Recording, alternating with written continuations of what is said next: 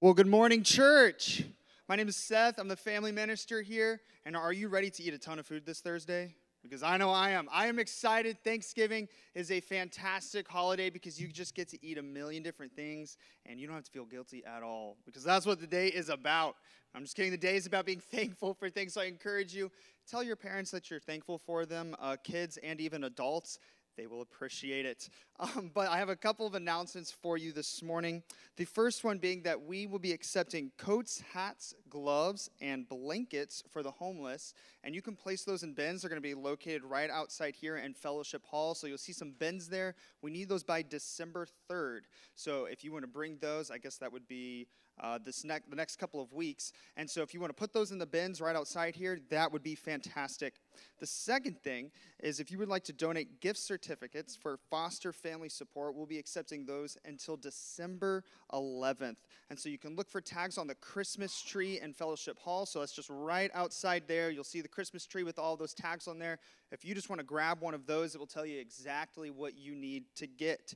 And lastly, this is something I'm a little partial to myself. The Fountain Teens Ski Retreat is coming up February 10th through the 12th.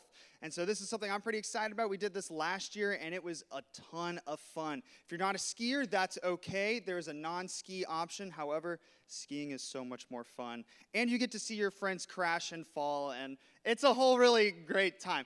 So I'd encourage you to be a part of that. We're going to have a blast. But thanks for joining us. Would you guys stand as we enter into a time of worship?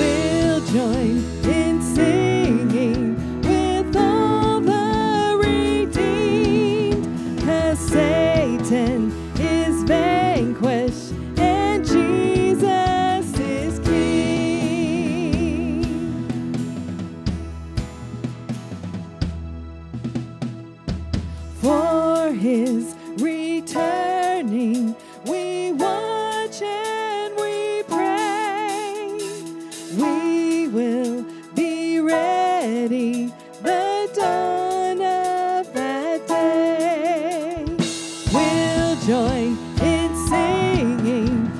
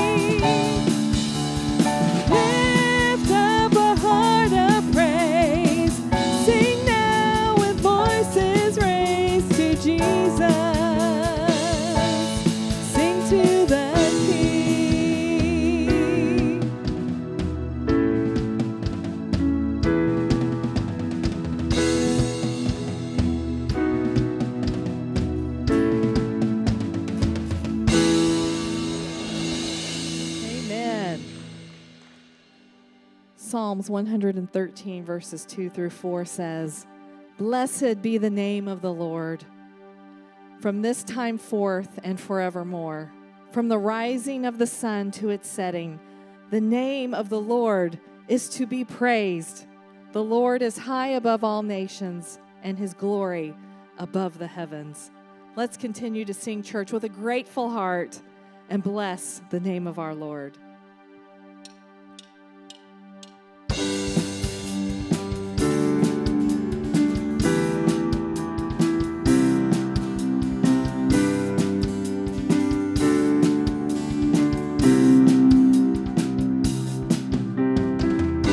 Blessed be your name in the land that is plentiful, where your streams of abundance flow.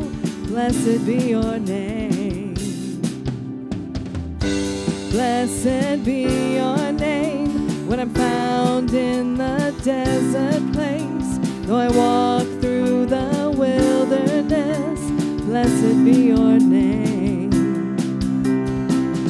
Every blessing you pour out, I'll turn back to praise. When the darkness closes in, Lord, still I will say, blessed be the name of the Lord. Blessed be your name. Blessed be the name of the Lord.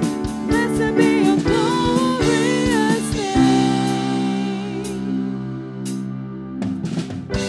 Blessed be your name when the sun's shining down on me, when the world's all as it should be. Blessed be your name. Blessed be your name on the road marked with suffering, though there's pain in the offering. Blessed be your name. Every blessing you pour out, I'll turn back to praise. When the darkness closes in, Lord, still I will say, blessed be the name of the Lord. Blessed be your name. Blessed be the name of the Lord. Blessed be your glorious name. You give and take away. You give and take away. My heart will choose to say, Lord, blessed be your name. You give and take away. You give and take away. My heart will choose to say, Lord, blessed be your name. You give and take away. Oh, you give and take away. My heart will choose to say, Lord, blessed be your name. Blessed be the name of the Lord. Blessed be your name, Jesus. Blessed be the name of the Lord. Blessed be your glorious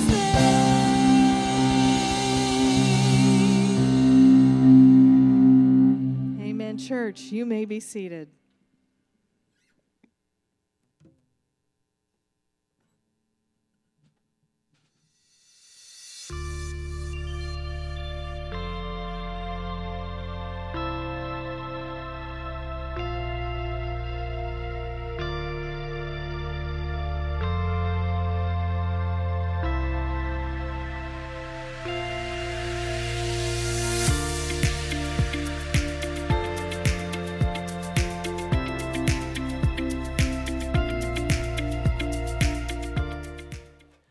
Oh, good morning. I brought my glasses up here just in case I'm getting to that age. We'll see how it works out.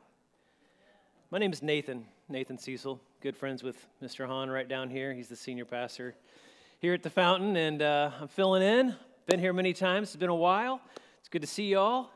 Can hardly see you out there. Got the lights going on. But we're in this series, aren't we, called Making Change. I love the play on words there. Making change. It's all about money and how our money and our resources impacts us in our walk with Jesus, and how Jesus wants to teach us about our money and how to use our money and how to not use our money. And so we're actually coming to the end. This is week 5 in the 5-week series. And so we're in the book of Luke. Now, Luke is a gospel. It tells us the story of Jesus. There's 4 gospels, Matthew, Mark, Luke, and John. And Luke, as we know, is a physician, and he was likely a wealthy man who had money. And he's writing to a man named Theophilus. We see that in the beginning of Luke. And Theophilus is likely a politician, probably wealthy himself. So it's one wealthy guy writing to another wealthy guy. And then throughout the story of Jesus that Luke shares, there's time and time again, Jesus begins teaching about money. And so we get a look into those areas of life that talk about money. And so we're looking back. So look at week 1. We talked about guarding against greed. Remember the guy, he wanted to build more and more for all his stuff because he was getting wealthier and wealthier, and then God took his life from him that next day. And we learned that we need to be rich towards God, instead of rich towards the things of this world and the stuff that money can buy. Week 2, we talked about not worrying, not being anxious. God, he provides for the sparrows. He has clothed the flowers of the field. They're beautiful. How much more will he provide and care for us, his image bearers and his creation? And so we talked about not worrying and not pursuing money, but rather pursuing righteousness, and all the other things will follow. God will take care of us. Week 3 was I just listened to this one. It was a weird one, wasn't it? The dishonest manager who shrewdly used his money. It's a tough one. It was a tough one to preach. I'm glad I didn't get that one. But it talked about using the things of this world, the money of this world, to think about what is next, what eternity will look like. And the lesson there was at the very end, we learned that we can't serve 2 masters. We can't serve both God and money. We will love the one and hate the other. We can't serve 2 masters. And then last week was that depressing story, the rich young ruler who came to Jesus. He had it all together. He said, Jesus, I'm doing it all. I'm following all the laws. And Jesus is like, yeah, there's one more thing. Your money, you just need to give it all away and come and follow me. And the rich young ruler, he went away sad because he couldn't do it. His money had a grip on him rather than he controlling his money keeping us from following Jesus. And last week, we were challenged to examine our hearts. This week, we're in the final week of this series. I'm going to try to land the plane, so to speak, and we're in this story that I'm sure most of us are familiar with. If you are of my generation or older and you grew up in the church and you remember Sunday school and we would sing this song. And I'm just going to sing a little bit for you, and if you want to join in, feel free. Zacchaeus was a wee little man, and a wee little man was he. He climbed up in that sycamore tree for the Lord he wanted to see. And as the Lord, he passed that way, he looked up in that tree, and he said, Zacchaeus, you come down from there, for I'm going to your house today. Remember that song? I tell you guys are getting excited about it. Zacchaeus is our story today, so we're going to be in the book of Luke again, chapter 19. So if you have your Bible and you want to turn to chapter 19 or your phone app, or you got the Church Center app, you can download that and open it quick, and it has some notes in there, and you can follow along. But just to set some quick context, Jesus is on a mission, okay? Back in chapter 9, verse 51 of Luke, it says that Jesus set his face resolutely for Jerusalem, and so he is going to begin traveling to Jerusalem. And when he gets to Jerusalem, we know the story. The Passover, he celebrates the Passover with his followers, but he ends up going to the cross and dying for your sins and for mine. And he conquers death. He raises back to life and spends 40 days with his people, and he is taken back up into heaven. So he is on a mission to get to that point in time, but he doesn't lose focus of the people around him, people who are hurting, people who need to hear his teaching, people who need healing. As a matter of fact, as we're coming into chapter 19, Jesus encounters a blind man, and he heals him right before he enters this town of Jericho.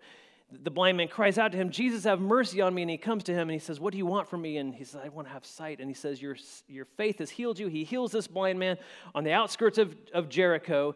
And then he begins his journey through this town of Jericho. So if you have your Bible, turn to chapter 19, verse 1, we're going to start there. Jesus, entered Jericho and was passing through. And behold, there was a man named Zacchaeus, and he was a chief tax collector and was rich. Chief tax collector, rich. His name is Zacchaeus. Now, Zacchaeus is a Hebrew name. This man was probably a Israelite, a Jew, and it means pure. So Zacchaeus, the pure one. Okay, so we learned that Zacchaeus is living in this town of Jericho, which is likely a wealthy town. It was kind of a resort town. It was always pretty warm there, and people would have homes there where they would kind of vacation to. And so Zacchaeus is in this wealthy town, and we learn that he is a tax collector, and not just any tax collector. He's a chief tax collector. Unfortunately, that's not a great thing for someone to be who is an Israelite living in Israel, because they were not liked. You see, they worked for the enemy, the Roman government. See, the Romans occupied that territory, as you may know, and they taxed the people. And then they would hire people to collect those taxes for them. And so somehow, some way, Zacchaeus got roped into being one of these tax collectors, and he must have been pretty good at it, because this is the only place we see that anyone called a chief tax collector. So he was like over other tax collectors, and the way that these tax collectors made their money, on top of the Roman government probably paying them to collect taxes, is they would figure out ways to get people to pay a little bit more than the actual tax that was owed, and they began to line their own pockets, and they did pretty well for themselves. And so here's Zacchaeus, who's a chief tax collector, who probably has other tax collectors under him who are lining their own pockets, and then he probably gets a cut of theirs. And so we learn that he is a rich man. It's like the very first pyramid scheme, maybe that was the Egyptians. Anyways, so Zacchaeus, okay, you're awake. All right, here we go. We're working now. So Zacchaeus, he's a Israelite. He is pure, the pure one, but he's a tax collector, and he's probably despised. People probably can't stand the guy because he works for the enemy. He works for the enemy. But here's a question. As I'm going through this week, all these questions were coming out, and so I'm just going to share the questions with you, and here's the first question. Like Zacchaeus, am I rich? We're talking about money, right? Who here is rich? That's an awkward question, isn't it? I was listening to a sermon series years ago by a guy named Andy Stanley, and he was talking about money. The series was How to Be Rich. And obviously this was how to be rich towards God was the ultimate point of that series. But here's how he defined being rich. He said, if you have more than you need, you are rich. Simple. If you have more than you need, you are rich. And so I'm sitting in my office this week, my home office, and we have this room that has a bed in it that nobody sleeps in most of the time. It's just there in case anybody needs it. We have 5 televisions in my home. We have 2 refrigerators and a deep freeze. I have a room that's just for 2 of my cars to park in. I'm thinking, all these clothes, all these shoes, like, man, I have more than I need, so much more than I need. I'm rich. Do you have more than you need? Think about all your stuff. I'm not talking wants, right? We always talk, that's a great teaching tool for the kids. Is that a need or is that a want? Most of our needs are met. Most of us in this room are rich. Like Zacchaeus, we are rich. If you're listening to this message, think about, am I rich? Verse 3. And he was seeking, so Zacchaeus was seeking to see who Jesus was. But on account of the crowd, he could not, because he was small in stature. So Zacchaeus learns that Jesus is coming into Jericho. And all of a sudden, he realizes, here is my chance to see this man. And the verbiage here is he really, there's a strong desire to see Jesus. And this is his chance. And maybe he's heard about Jesus. Most likely he has, because his curiosity is pretty high. Maybe he's heard, there's this guy going around. He may be possessed with demons. He's doing some crazy stuff. Or maybe he heard that he could be like a prophet, raised from the dead. Like maybe he's Elijah come back. He's doing incredible miracles. He's teaching with authority that we have never seen. He calls himself the Son of Man. Maybe he's the Son of God. Maybe he's the Messiah, the one we've been waiting for. We're not exactly sure what Zacchaeus knew or had heard about Jesus, but whatever it was, man, his curiosity was maxed out, and he had to see him. But there was a problem.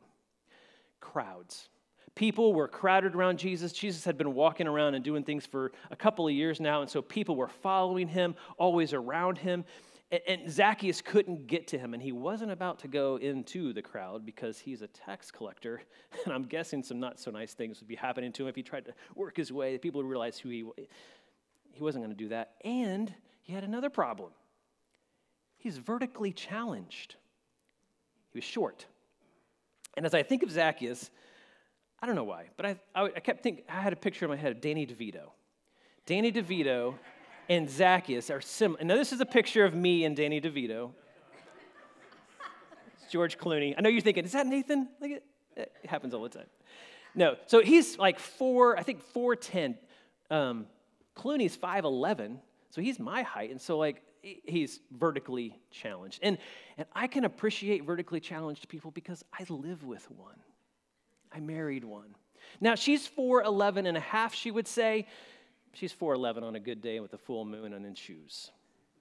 But she's short. And I see the challenges that vertically challenged people have. To get to the top shelf in our kitchen cabinets, pardon me, but she has to jump up like a monkey onto the cabinet on her knees to reach up.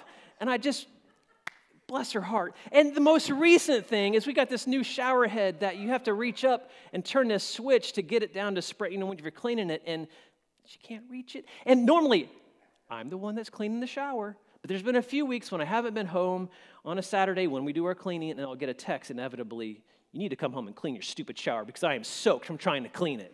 Because she's vertically challenged. Vertically challenged people, the world is not made for short people. I've heard that many times. And so here's Zacchaeus. He is desperate to get to see this man, Jesus. He's afraid to go into the crowds because, there's crowds everywhere, and he can't, there's no way he's going to see over it. And so, verse 4. So he ran ahead and he climbed up into a sycamore tree to see him, for he was about to pass that way. Okay, catch that. He ran. This grown man, this tax collector, he takes off running. Now, that's not normal, let's be honest. Even today, he sets his dignity aside and he decides, I'm going to run. I got to get ahead of the crowd. I got to get ahead of Jesus. Because even today, if we see a guy running, unless he's like in shorts and he's exercising, or maybe at the airport and there's a guy running and you're thinking, oh, he's got to get to his gate. It's not normal to see a grown man running. But he doesn't care. He realizes this is my chance. I got to get ahead. He takes off running. So he sets his dignity aside. And then he sets some more dignity aside and climbs a tree. Now, we read these stories and we just kind of read through them, but think about this for a minute. Zacchaeus gets to the point where he's like, all right, he's probably out of breath. He comes to a tree. He thinks this is a crazy idea, but he doesn't care because he is so desperate to see this guy Jesus that he climbs up into a tree. I loved climbing trees when I was a kid.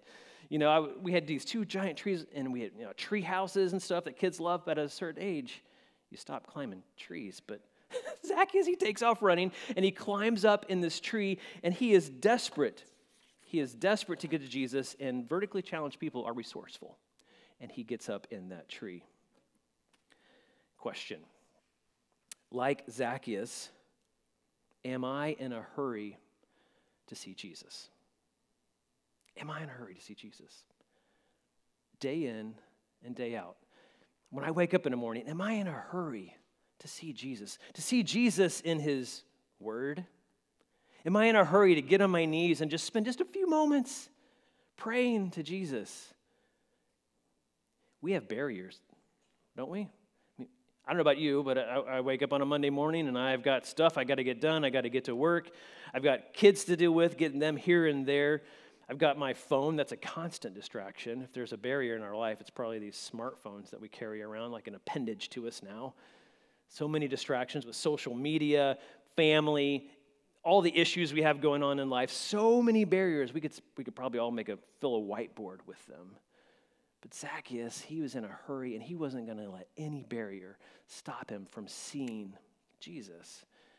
And so my challenge this week was to examine my life and ask, what am I in a hurry to see Jesus, to spend time with him every day? And the other thing I thought about was We're bad about this. Am I in a hurry to get to a Sunday morning service? Do I look forward to being here, to gathering with the body where Jesus is uniquely present when he says 2 or 3 are gathered in my name, I am there.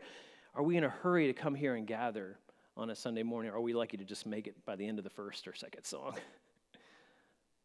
Think about that. Allow Zacchaeus' story to challenge us this morning. Verse 5.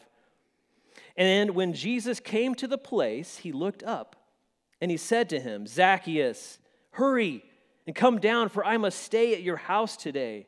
So he hurried and he came down and he received him joyfully. Okay, imagine that moment. Here's Zacchaeus. He's run ahead. He's got to the tree. He's climbed up in it. And he can see Jesus in the distance and the crowds. And he's like, oh, this is going to be perfect. And Jesus begins to move and he's getting closer and he's coming. Oh, he's going to come right by my tree. This is going to be amazing. And then all of a sudden, Jesus kind of turned. He's like, oh, he's going to get really close to my tree. I'm going to get a really close-up view. What's going on? And Jesus just walks right up to the tree. And here's Zacchaeus in the tree. And it's not just Jesus, right? There's a whole crowd of people. And Jesus stops at the base of the tree, and Zacchaeus had to be thinking, what is going on? What is happening? And Jesus looks up, and I don't know how many hundreds of other people are looking up, and they're all staring at this grown man who is in the tree.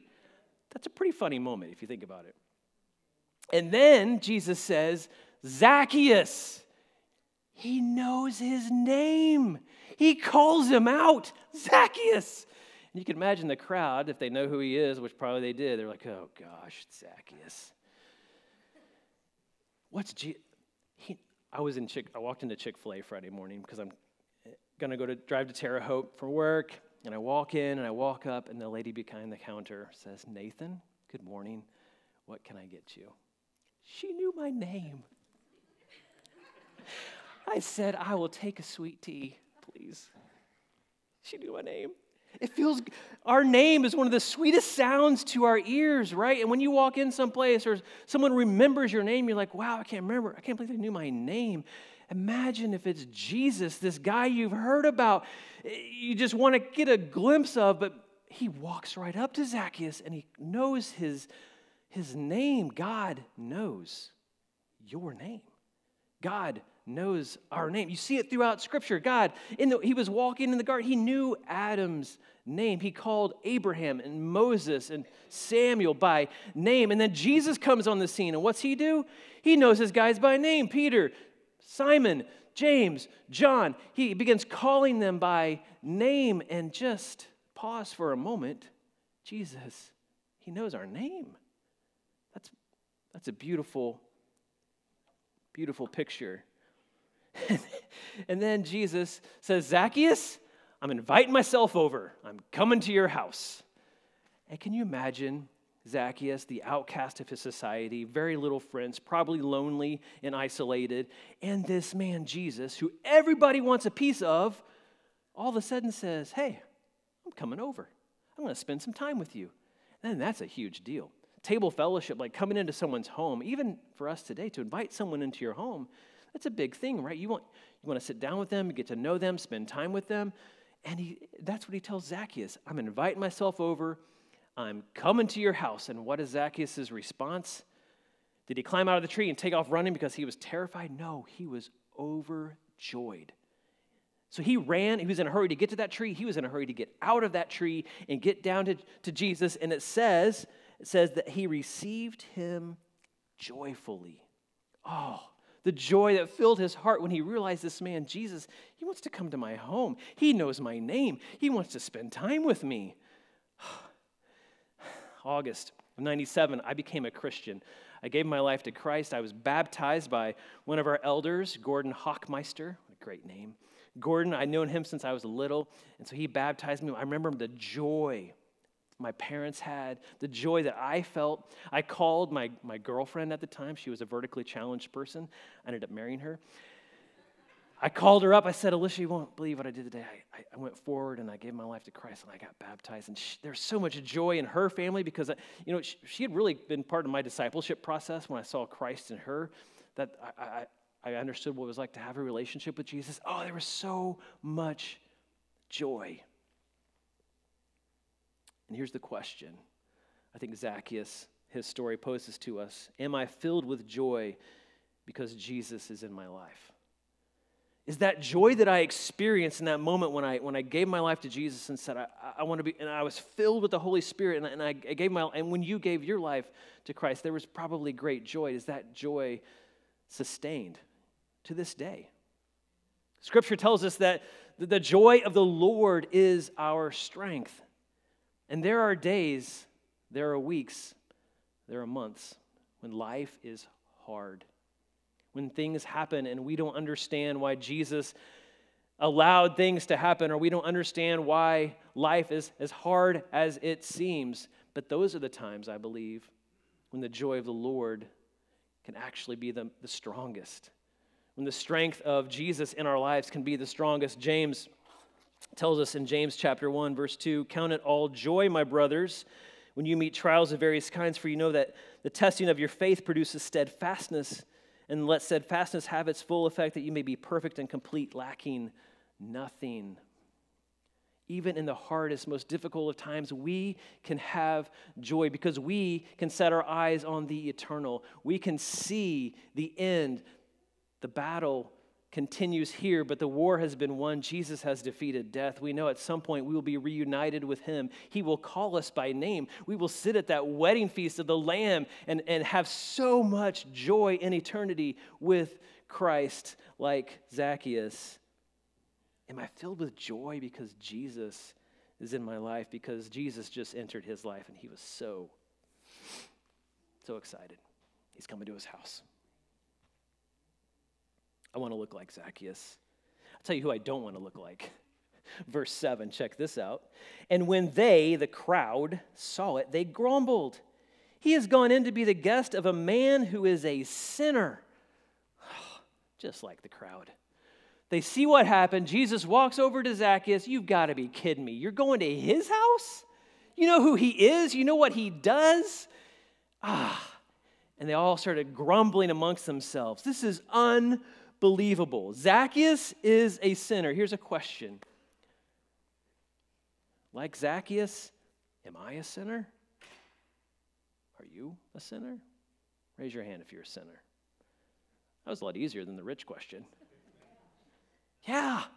Here's this crowd. They're looking around going, "You kidding me? He's a sinner." A few verses before, there's this story that Jesus tells of the parable of the Pharisee and the tax collector. And they go and they pray, and the Pharisee says, "Oh, but I fast twice a week. I give tithes all that I get." But you know what the tax collector said? He stood at a distance and he said, "Lord, have mercy on me, a sinner." For some reason, it's easy for this crowd to look at Zacchaeus and see a sinner rather than looking at this plank in their own eyes. And they too are just as sinful as he is. Just different sins, right? Like Zacchaeus, am I a sinner? The answer is, yeah.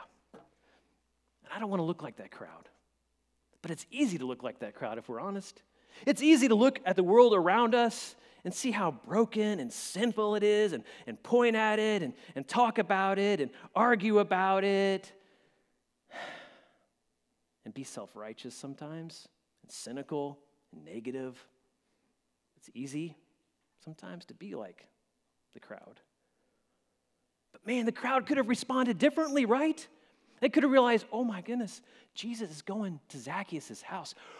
We should all stop and pray. Let us all pray that when Jesus is talking to Zacchaeus, that he sees the light, he sees the error of his ways, and maybe he becomes a follower of Jesus like we all are, right?" But they don't. So let's not be like the crowd. Let's not be like the crowd. And so in the story here, I think, if I'm reading it right, Zacchaeus goes to the home of Zacchaeus, or Jesus goes to the home of Zacchaeus. Behind closed doors, some conversations take place. We don't know how long. Jesus may have stayed the night with him. We don't know who all went in with Jesus. Maybe Matthew, the tax collector. Maybe he was there, peek around the corner. Maybe he explained to Zacchaeus how his life has changed because he's following Jesus and knows Jesus. We don't know exactly, but the door of Zacchaeus' home opens again in verse 8. We finish up. And Zacchaeus stood and said to the Lord, Behold, Lord, half of my goods I give to the poor. And if I have offended anyone, anything, if I have defrauded anyone of anything, I restore it fourfold. And Jesus said to him, Today salvation has come to this home, since he also is a son of Abraham. For the Son of Man came to seek and save that which was lost. Salvation came to the house of Zacchaeus, and Jesus makes this proclamation. And I'm pretty sure Jesus knew what the crowds were saying when he went to be with Zacchaeus, because he comes out and he says, Look, this is my mission. This is why I came, to seek and to save the lost. Just like all you people, just like Zacchaeus. That's why I'm here. And he had to remind them of that and reinforce that. I am here to seek and save the lost. That's his mission. And Zacchaeus was lost. Zacchaeus was a lost man, and he knew it. Zacchaeus' heart was moving in the right direction, but he just needed Jesus. And he got Jesus. And Jesus changed his life. And the first area of life change that we notice, which is why we're talking about it today, and this making change, was his money. Zacchaeus realized what he was doing, how he was living, the job he had was not honorable, was immoral. And he gathered all this wealth and all these riches in a dishonoring way. And so the first thing he says is, I give half of my money away. I give half of it away. And then he says, on top of that, if I have done anything wrong, if I defrauded anyone, which he most likely has, if I took $1, I'm going to give him $4 back. 4 times I'm going to repay. I'm going to repent. He's repenting. That's what's happening here. And he's making the wrongs that he's done, he's making them right. And I'm looking at this story, and I'm realizing that this is like the opposite of the rich young ruler, who Jesus challenged him about his money, and he walked away. He was sad.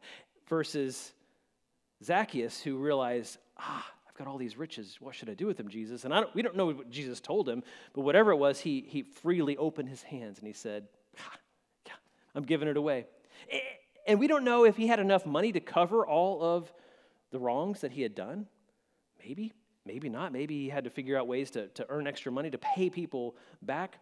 We don't really know much more about the life of Zacchaeus, but we do know that his life was changed when he encountered Jesus. And I'm looking at this story, and I'm thinking about the past 4 weeks and all the things we've learned each week. And I believe that Zacchaeus embodies all of those things. I made a list. Zacchaeus embodies being rich towards God and not greedy. I'm pretty sure before he probably had some greed welling up in his life when he realized, I can make a lot of money doing this tax collector thing. And now, instead of pursuing the things of this world, he's now pursuing righteousness. He wants to do the right thing and walking with Jesus. And he's also serving God rather than serving his money. He's serving God rather than his money. And finally, he's obeying Jesus. Unlike the rich young ruler who heard what Jesus said, but he just couldn't do it. Zacchaeus heard what Jesus said and said, I'm willing to do whatever it takes to follow you. This is an incredible story of life transformation, and the first impact we see in his life was with his money. I used to be actually a financial planner. So my background is a CPA. I did CPA work as an accountant for years, and then I got to spend 3 or 4 years with a firm called Ronald Blue and Company, and it's really unique, and it's really incredible. The focus was taking biblical principles and helping people apply them to their finances. This guy, Ron Blue, started the company. He became a Christian, and he realized he had all these financial skills, but he wanted to figure out ways to deploy them to advance the kingdom. And so he decided he could help Christians figure out ways to give away more money, to be more generous. Now, not everyone we worked with was a believer, was a Christian, and we didn't force our beliefs on them, but we certainly used the Bible as instruction, as wisdom. We'd also use humor, and so early on in working with folks and families, we would show this cartoon. It's a guy being baptized, and he's like, I give everything to you, Lord, except my money. He's holding it out of the water. He's like, not taking that down with me. And so money is a weird thing, right? Because it can get a grip on us, And it's hard to give God control of our money. But it's really cool. It was really a neat experience to work with folks, and they would just begin to slowly look like Zacchaeus and open up their hands more and more and say, how can we funnel more money into the kingdom? And trusting God will provide for all of our needs because we have more than we need. We are rich, and so we want to be rich towards God. It was a pretty cool job. And so as I was thinking about that, some of the challenges we would work with our people is a couple of challenges I want to issue here this morning. I'm issuing them to myself, and I'm going to present them to you. So challenge number one is this. Look for an area of your financial life to improve. Whenever we would work with people, we would often tell them, meeting with a financial planner is like going to a physician. It can be uncomfortable. You just kind of have to drop your clothes and just lay it all on the table. Because looking at your own financial situation objectively is pretty hard, but it's possible, especially if you have someone, like if you have a spouse or if you have a financial planner or somebody like that, to just kind of take a broad look at your finances. Maybe it's an area of budgeting and spending. Where's all my money going? Because you control a lot of where a dollar goes. So where are those dollars going? Where are they going out the door? Maybe it's debt. Maybe you got debt. We got to get this paid down. Get a car paid off. Get a credit card paid off. Whatever it is, figure out a way that we're gonna pay off some debt. Maybe that's an area. Maybe it's saving. Hey, we need to save up, in case what they call an emergency fund. An emergency fund or something. We're just going to be disciplined, stop some spending here, do some saving here. Or maybe it's giving. You know what? We're not tithing 10%. We've never done it. I don't know why, but maybe now's the time. We're getting ready to come into a new year, the good old New Year's resolution, but make it more than just that. Make it a change that's going to be lasting. So my first challenge, look at your financial life objectively as you can, and figure out what's one little area, one little thing that you could change. Challenge number two is consider an opportunity to be extra generous. Giving away money can be fun. It can be challenging too. But we're in this time of season of Christmas, and there's going to be lots of opportunities to give. And so pray about it. Pray as a family. Pray as a couple and say, God, show us where we can make an impact. To take some of the money that you've entrusted to us, because it's all God's anyways, and God, help us to be a good steward and to maybe stretch ourselves a little bit to be more generous than we ever have. Give to the point where it's a little uncomfortable. That's a challenge. I want to look like Zacchaeus. I want to overcome any obstacle in my daily life to get to Jesus, to spend time with him, to make sure that is the number one priority in my life. I want to be filled with joy. I want to be filled with joy because Jesus is in my life, because the Holy Spirit resides in me, and I want that joy to be light in the darkness, because when we leave this building, we go out into a dark world that seems to be getting darker every day, but we can have joy, and people can look at us and say, there's something different going on in your life. And I want to be generous. I want to take these resources that God has entrusted to me, because at the end of the day, when we all die, how much do we get to take with us? Nothing. So how do we use it faithfully here to advance the kingdom of God? The bottom line today is a little different. It's actually Scripture. And this is a Scripture. It was kind of the theme verse at that company I worked at that did financial planning, because it is specific instruction to rich people. Do you know that? Do you know there's specific instruction to rich people that Paul gives to Timothy and says, here's what I want you to tell rich people. And that's us, if we're being honest. So here's what I want you to do. Stand up. And I want you to stand just as Zacchaeus stood before Jesus. It says he stood before Jesus and he said, Jesus, here and now I give half of my resources away. And anything I've defrauded, I'll 4 times it. And so it kind of have this posture of open hands, whatever you want to do. But I'm going to read this scripture over you. And these are instructions from Paul to Timothy to rich people. Here's what he says.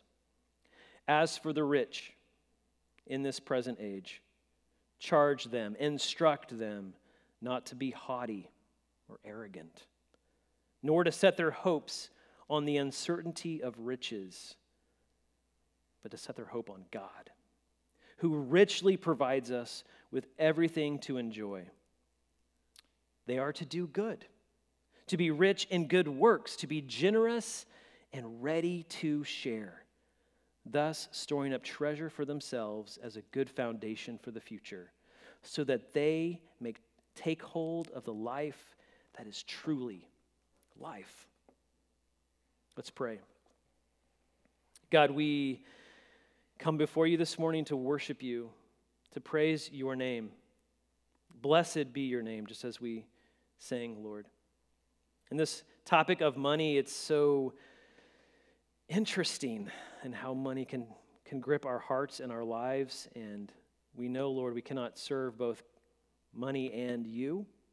And so if there's anyone here who is wrestling with this grip of money on their life, Lord, we pray over them that they would be rich towards God and that they would turn to you and just ask for your mercy.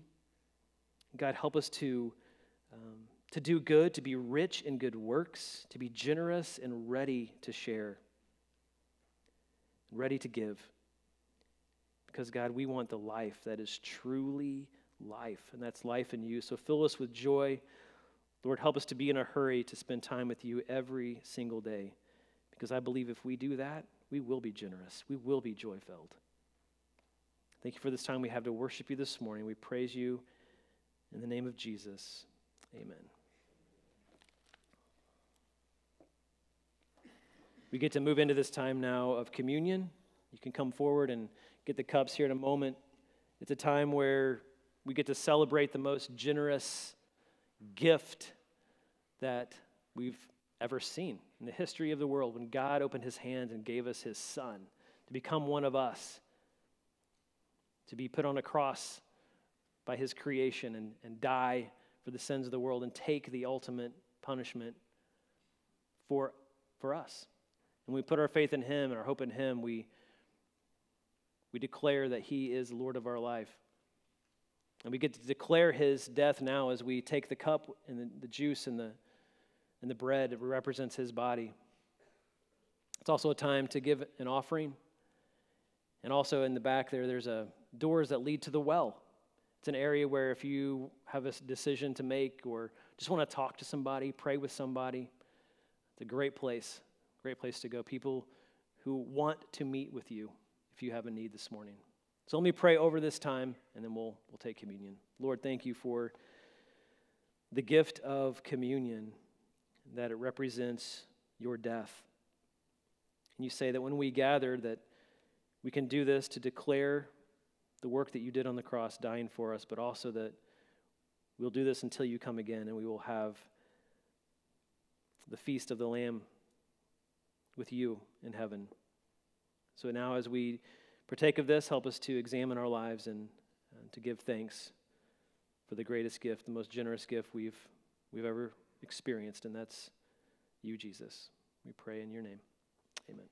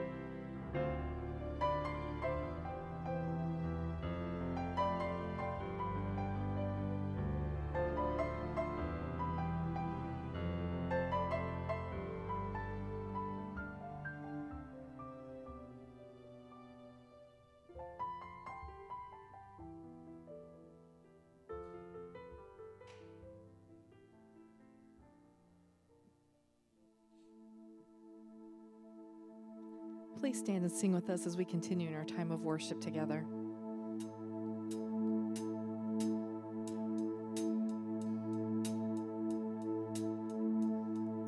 When I survey the wondrous cross on which the Prince of Glory died, my richest gain I count but loss, and pour contempt on all my pride.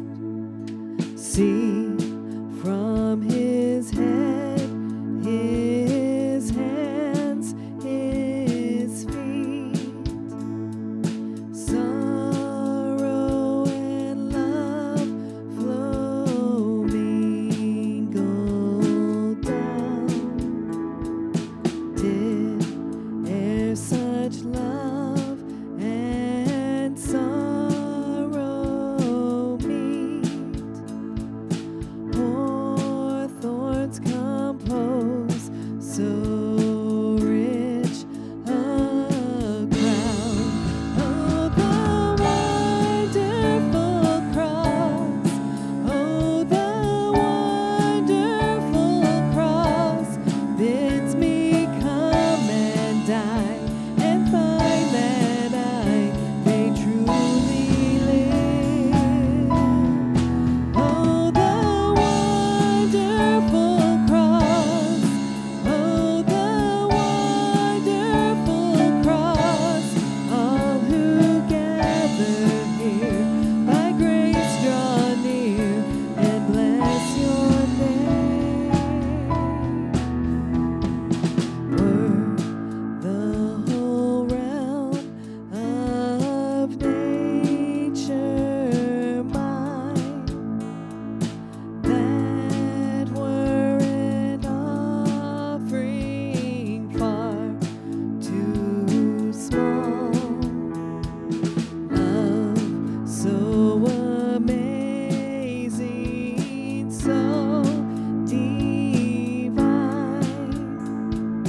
demands my soul, my life, my all. Oh, the wonderful cross! Oh, the wonderful cross bids me come and die and find that I may truly live. Oh, the wonderful cross! Oh, the wonderful cross! All who gather here by grace draw near and bless your name. Oh, the wonderful cross! Oh, the wonderful cross bids me come and die and find that I may truly live. Love so amazing, so divine, demands my soul, my life, my all. Oh, the wonderful cross! Oh, the wonderful cross bids me come and die and find that I may truly live. Oh, the wonderful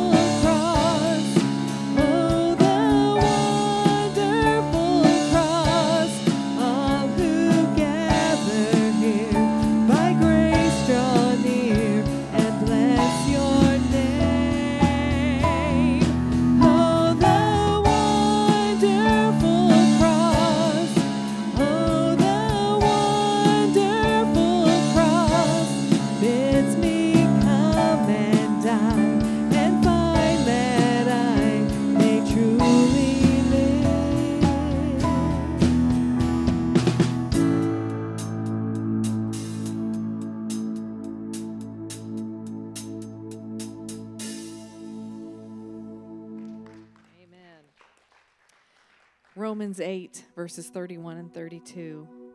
What then shall we say to these things? If God is for us, who can be against us?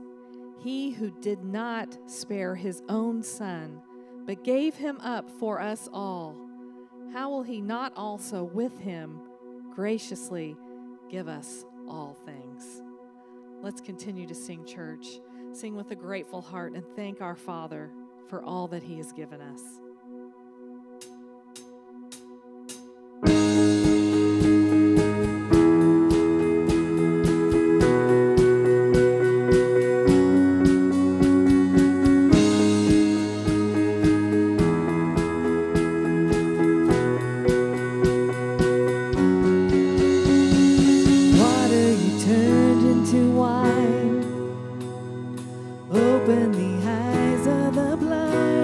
There's no one like you,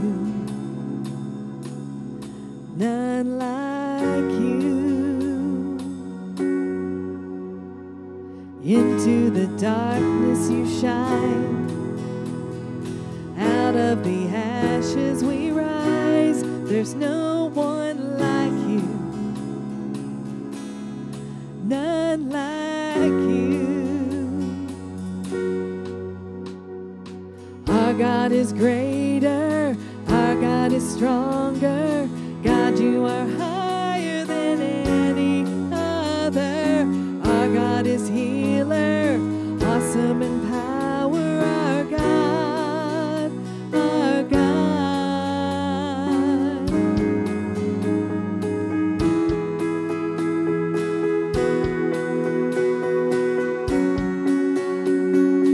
Into the darkness you shine, out of the ashes we rise. There's no one like you, none like you.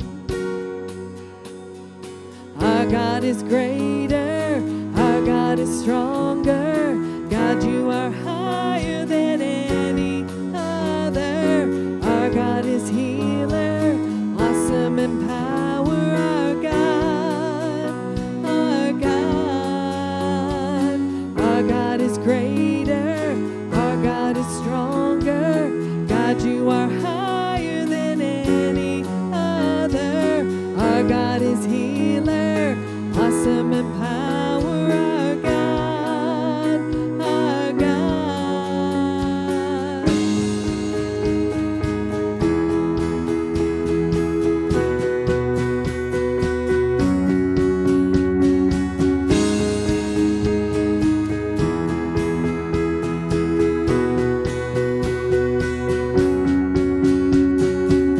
And if our God is for us, then who could ever stop us? And if our God is with us, then what could stand against? And if our God is for us, then who could ever stop us? And if our God is with us, then what could stand against?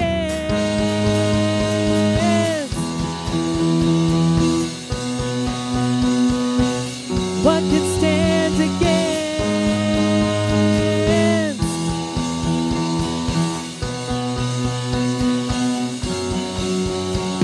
Our God is greater, our God is stronger. God, you are higher than any other.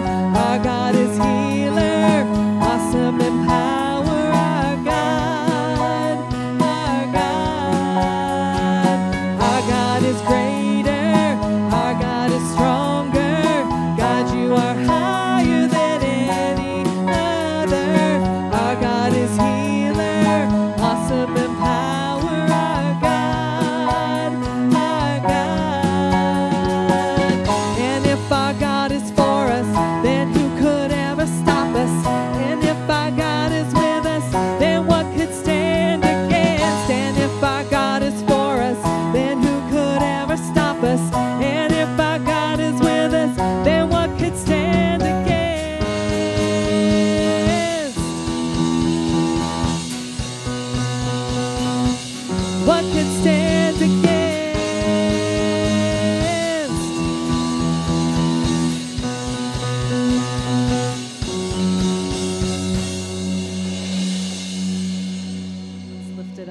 church.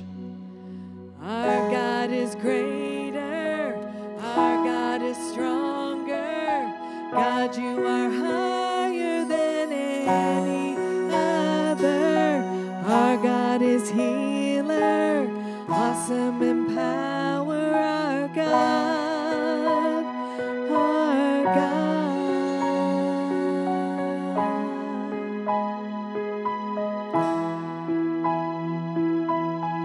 Oh God, we thank you that you are higher than above anything we are facing. You are higher than our health problems, higher than our financial problems, higher than our family problems. And we are leaning on you today, God. We know that you are for us. Who can be against us? No one. We love you and we thank you for your Son. It's in his name that we pray. Amen.